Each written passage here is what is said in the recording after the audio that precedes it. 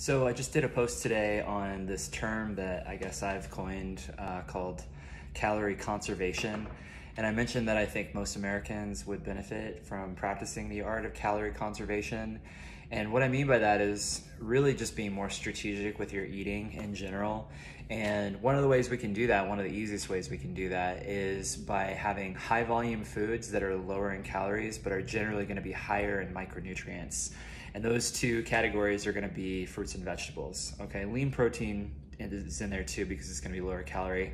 But I think a lot of times people, when we're trying to implement healthy behaviors and healthier eating, if we're trying to lose a little bit of body fat, then we need to be strategic in how we implement things like fruits and veggies. Because if we're just eating highly palatable, calorically dense food, like a Pop-Tart, you take a bite, there's a lot of calories per bite.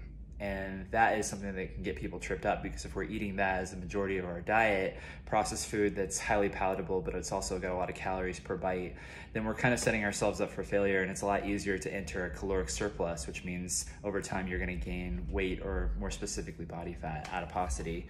So that's what I mean when I say calorie conservation. If we can really be strategic and practice the art of that, that's losing body fat in a nutshell, is practicing the art of calorie conservation. Being strategic, implementing fruits and veggies in a strategic and systematic way, in a routine way, then we're setting ourselves up for success, because we're gonna fill up our stomachs, and you actually get more food when you do stuff like this.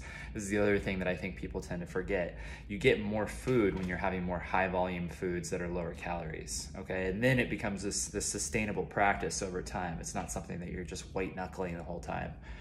Okay, and if you need some help with that, like if you're having a difficult time, trying to decipher where to start, then hit me up. Okay, that's what we do every single day with Better Self Nutrition Coaching. It's basically become lifestyle coaching at this point, because we do a lot more than just nutrition. We add some fitness and organization, life organization in there as well. And we're always we're always wanting to take on new clients. So if that's something you're interested in, hit me up and let's get you started on something right away. Okay.